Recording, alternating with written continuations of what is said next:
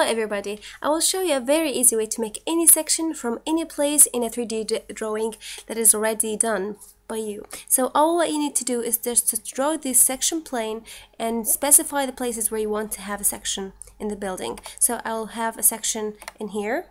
This is a section I want to make. I will make another one in here, for example. So I've got two sections to draw, and all what I need to do is very easy. In no time, just click on this, generate section. Okay, just click on generate section and it will ask you to select the section plan.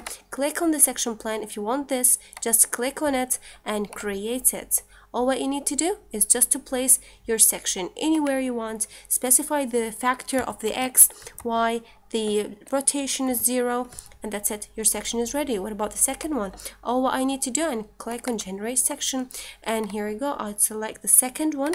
This is my section, and I click create, and it's here ready, just ready. Click on here, -9. The factor is 1, and -90.